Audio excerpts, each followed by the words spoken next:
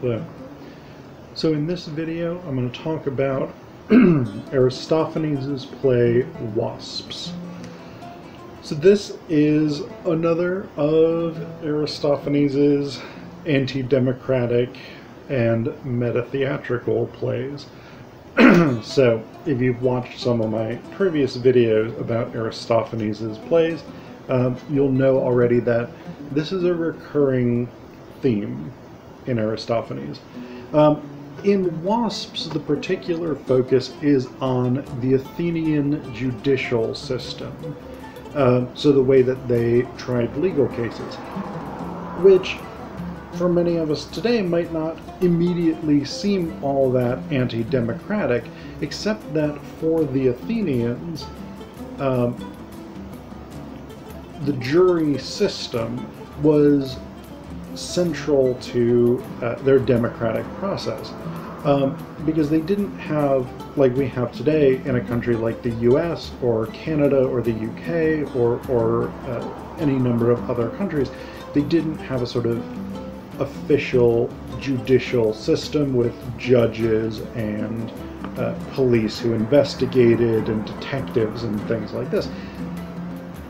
What happened was one citizen would bring suit against another citizen, and then in front of, they didn't even necessarily have a sort of codified body of laws the way that we do today with statutes and things like this. So one citizen would bring suit against another, and then in front of a jury of their fellow citizens, each of these men would try and make their case. And this was exclusively men, so that was one of the conditions of Athenian citizenship. So the complainant would make their case that this defendant had committed some kind of offense, and the defendant would argue that either they were justified or they didn't do it, or whatever it was. And then the jury of citizens would vote. And so it had all of the elements of Athenian political life. It was driven by rhetoric. It was built on persuasion, and it resolved issues through popular direct voting. So the attack on the Athenian propensity for litigiousness is not just a sort of anti-legal thing. It is in fact an anti-democratic gesture. But I actually want to start briefly with Aristophanes' metatheatrical components and then sort of build into more of this anti-democratic component. As we've seen in a couple of other Aristophanes plays, like Knights and I think Acharnians, he loves this sort of interlude where he praises himself. This is a standard sort of Aristophanes technique, where at some point they just sort of step away from the action of the play, and the chorus is basically like, hey everybody, Aristophanes is the best comic playwright ever, and you're really dumb for not recognizing that before, but if you now give him the prize for this dramatic competition, that will prove to everyone that you're smart. And so this is a kind of interesting one, because he has a direct extended discussion of his play Clouds, which I guess had premiered the year before this. So he says, or the chorus says, last year he dared to assail the hectic spectral sophist spooks who garroted your father, your grandfather strangled.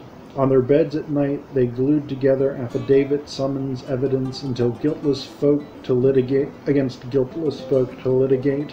In terror the innocent sprang from their beds, ran for help to the magistrate.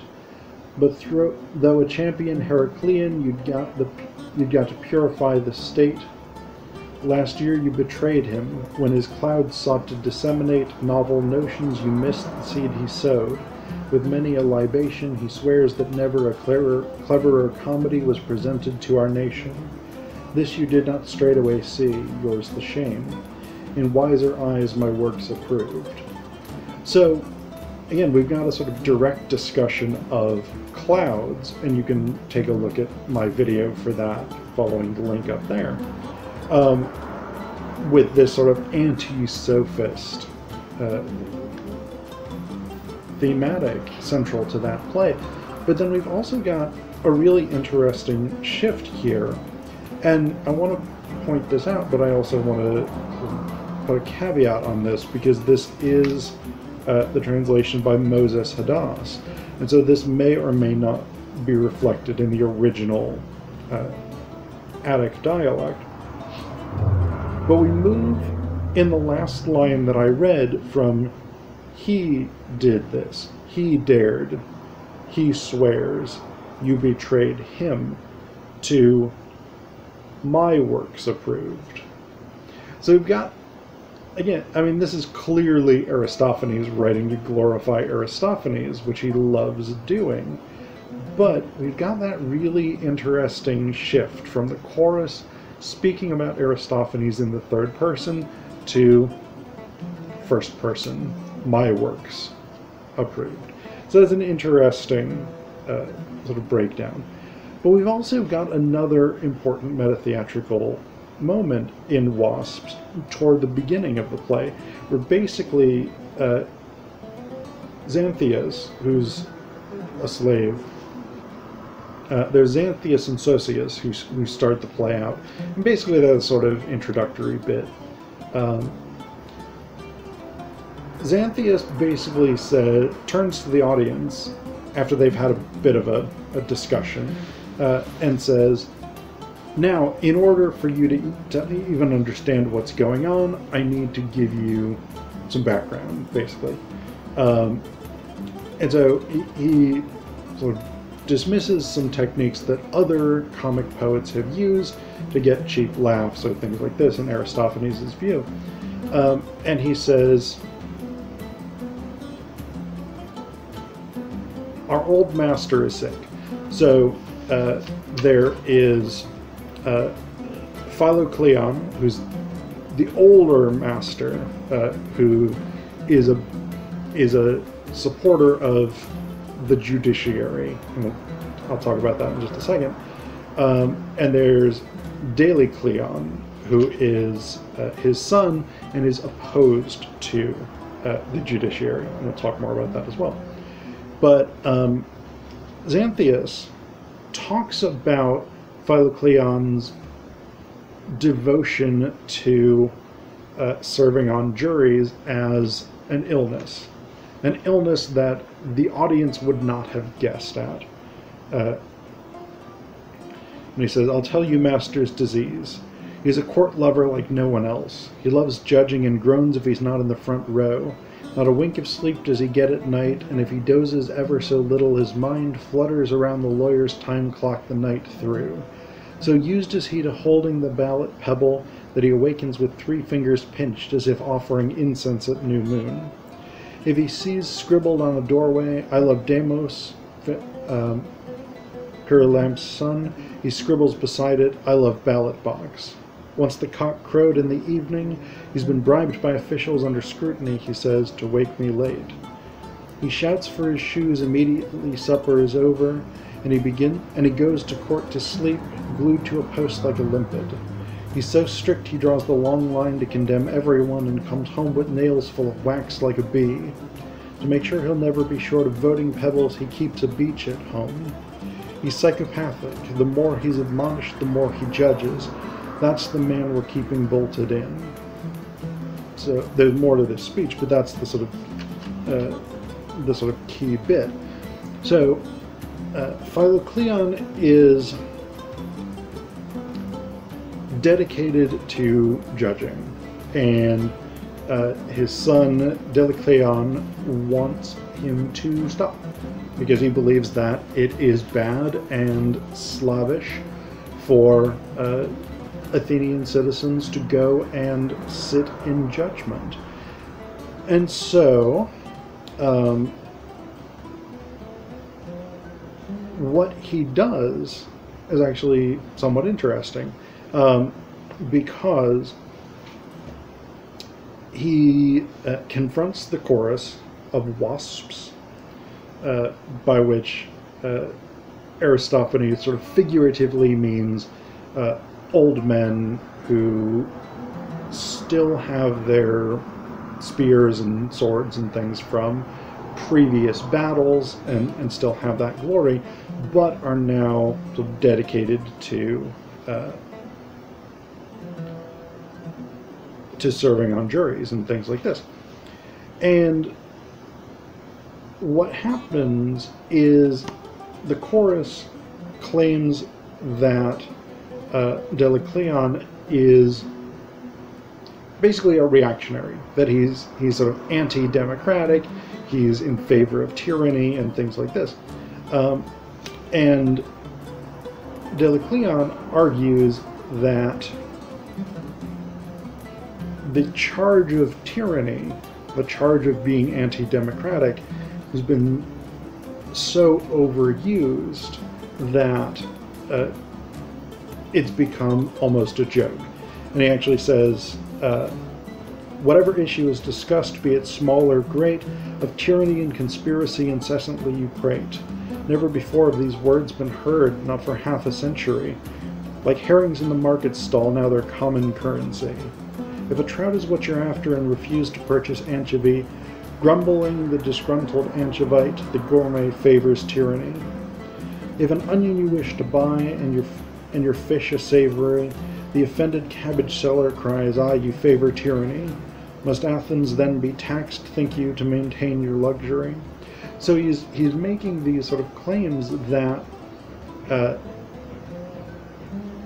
if people can't buy the type of expensive food that they want, they turn it into a political matter, and things like this. These sort of ridiculous claims.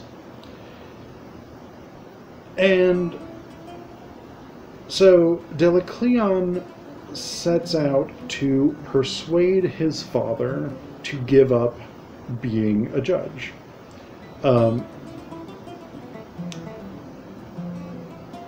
Which is interesting and ironic, because the use of rhetoric to persuade is at the core of Athenian democracy. It's at the heart of what makes Athenian democracy function.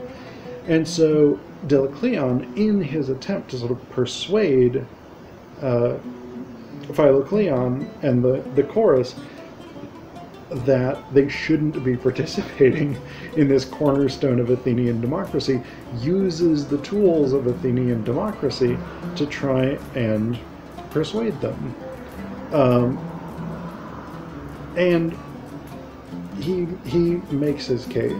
So first Philocleon makes his case for why he should continue judging, and then Delacleon makes his case. And one of the interesting things that Delacleon argues in terms of trying to persuade his father and the chorus is that the state takes in much more money than it pays out to the jurors. So a big part of Philocleon's argument is that the jurors get paid, which they did in ancient Athens. It was an important component of political service, judicial service, and things like this, because that helped ensure that even poorer citizens could take time out off of things like farming or crafts or whatever it is that they did, and they could go and do their civic duty. Whereas if citizens weren't paid, then only the rich would be able to take the time to do this. So this was a measure of equality. And Philocleon argues that the wages paid to judges are much lower than they should be for the service that they do, and therefore Philocleon and the wasps, the chorus of wasps, shouldn't do it anymore.